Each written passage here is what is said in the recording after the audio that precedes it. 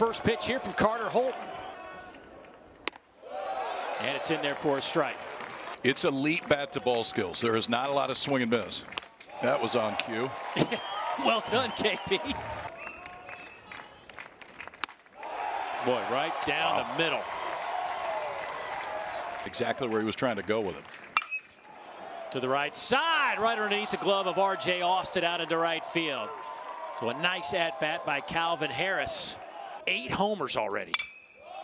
Lifts that one high in the air down the right field line. R.J. Schreck has room and will make the catch, and Alderman is retired. Out in the outfield for the Rebels. First pitch to Bradfield. And a kick right out of the gate by Chatinier. That's going to drop in. They were playing deep. Groff will come in, catch it on the short hop, and they'll have him at the corners with nobody out. Smokes it, glove, double play ball.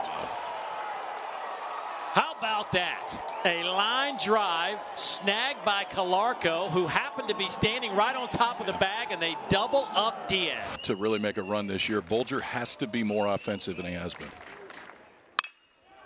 Lifts it high in the air. Groff. Lachey to his right, make the catch. First 2 to Calarco in this at bat, both breaking balls. First 3. Boy, how about that? He was so heavy fastball. There's the 3-2. Got him looking. Inning is over. Another strikeout for Carter Holt. Fights it off. Little blooper. That one is going to drop. Maldonado's .333 average will tick up a few points after that base hit. Slaps that one out to left. Alderman on the run. That one is out of here. Home run. Parker Nolan is second of the year. A 2-run shot.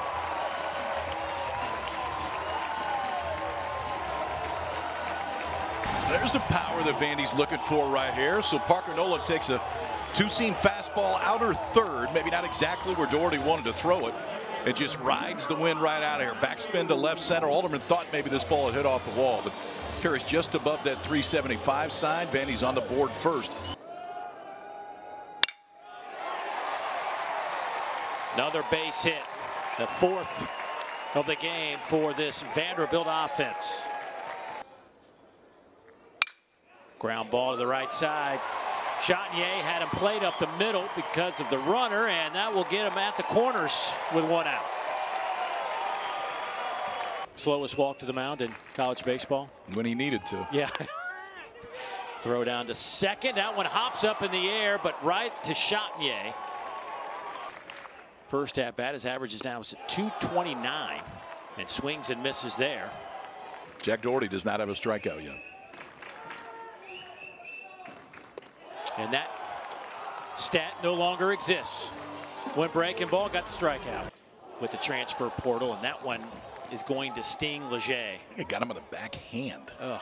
Clearly got him right on the fingers, that top hand. Look, it didn't take him long on the review. How about the nice job of hitting by Gonzalez?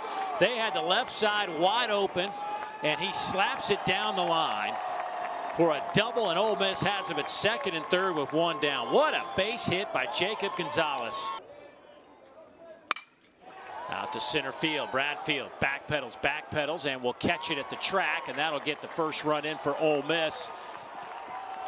As Leger touches home plate, Gonzalez winds up at third, and it's a 2-1 game now. Harris led the team in batting average last year at .336. It goes down to get that one and has a 2-out RBI single. Well, you may not want to go up there left-handed, but Calvin Harris seems to be comfortable with it. Was involved, especially late in the season last year offensively. Now he's running. And he is in there safely. Different sound when Alderman hits it. Ground ball back up the middle. Austin, no play. Knocked it down. Runners at the corners. Popped him up. R.J. Austin says he has it. Waves everybody off and will make the catch. But a good rebound inning for Ole Miss. Oh, nice off-speed pitch, and Schreck with a strikeout on a 3-2. Got him. Inning is over. Pitch 61. Pretty good. Coach Clem, Laugh, Carl Lafferty. I mean, just great dudes. I would much prefer if you go to a third base or a first base umpire to ask. I think it's a tough call for a home plate umpire to make. Shift was on. R.J. Austin makes the play, and a good comeback inning for Carter Holton. 1-2-3. Lifts that one high in the air. Ethan Groff on the run to the wall. Home run. Maldonado with his second of the year.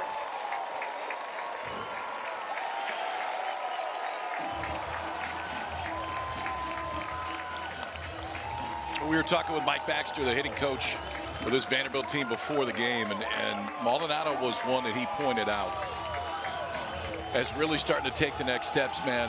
That wind was howling earlier. It's not blowing a whole lot right now, and he just hit this out to the biggest part of the ballpark. Off the end of the bat, that's going to go for extra bases. Vastine turns the corner. He will wind up at second base. How about that base hit? Bradfield slaps that one to left. Vastine will score. Bradfield stretches it into a double, an RBI double it is, and it's 4-2 Vanderbilt. Trying to get some of Doherty's attention to second and take it off a home play. Chatinier, what a play! No pick at first. Here comes Bradfield. The throw won't be made, and it's a run for the Doors. They lead it 5-2.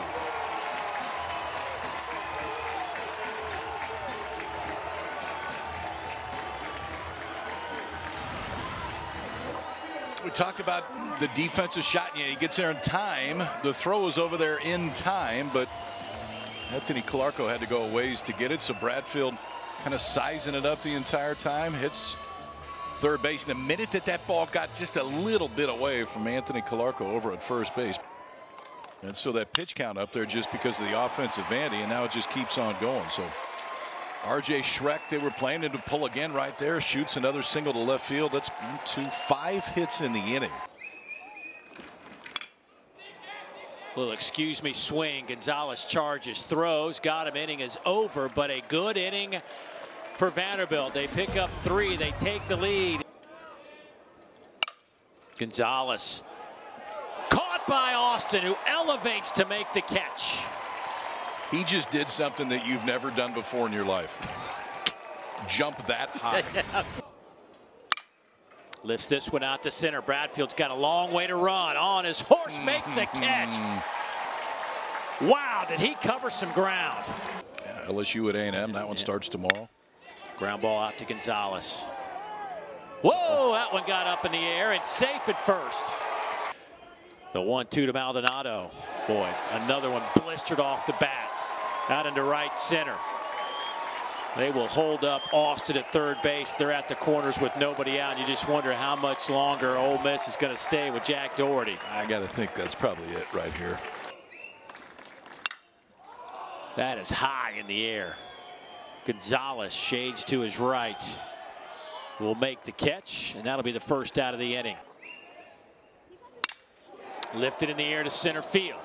Groff backpedals a few steps, makes the catch. This will be good enough to get Austin home from third base. And it's now a 6-2 ball game. Vanderbilt out in front. That's a great at bat. Ground ball to the right side. Chatinier makes the play, and that'll do it for the Commodores. Thought they should have been in the big dance, and loses to Morehead State. And a base hit, infield base hit by Calvin Harris to start things off in the 6th inning for Ole Miss. That's off the bat. Wow. And what a catch in left field. Unbelievable grab by the freshman the sophomore Matthew Polk, who lays out on a ball that had to leave the bat at 115 or better. And his route had to go back towards the wall. He couldn't take a direct route to the baseball because it was hit so hard. And we talked about Bradfield's route a few innings ago. This one is perfect. Lays out and steals what, at least off the bat, looked like it was going to be extra bases for Kemp Alderman. And that's a game changer right there. That's one you circle. That one gloved at third. Diaz, are they going to turn two? Oh my goodness, what a play. What an inning defensively for the Vanderbilt Commodores. Doesn't get much better than that. Mitch Morrell out of the bullpen gets the strikeout. Swing and a miss. Back-to-back strikeouts now to the top of the order. That was the most overwhelming thing of anything I just said that entire inning. Hold on, what? Club, and they're one of the most powerful offenses in the country. And tonight it's been Vandy's defense and the 2 home runs that have made a huge difference. Draws the walk, first and second now with 1 out. Ground ball, this could be 2. Austin turns it, and the inning is over. Ground ball to third, and that one off the leg. It looked like it caught Leger in the shin and kicked it toward the fence. Called strike 3, second out of the inning. They must have talked fast tonight. Hour 51. Called strike 3. Good inning for Morrell. And lifts that one up in a 4-hit game for Calvin Harris.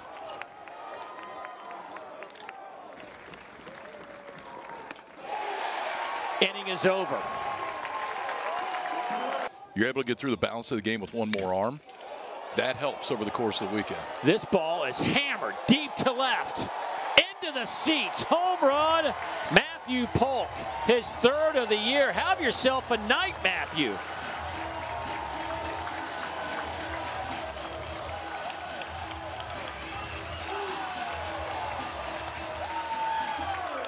This one didn't exactly sneak out of here, Dave Neal. The wristband, the wrist. Oh, see, that's slapped into left center, going to drop in. He'll be adding a color to the wristbands after tonight. His 2nd double, his 3rd hit for Jonathan Vastine in the 9-hole. Sharply hit, backhanded at first base. Galarco underhand toss. Kimbrell got there just in time. And there's the walk. They'll be at the corners now with 1 out. That ball is hammered out to right center. And that is a souvenir for the 3rd row. A 3-run shot.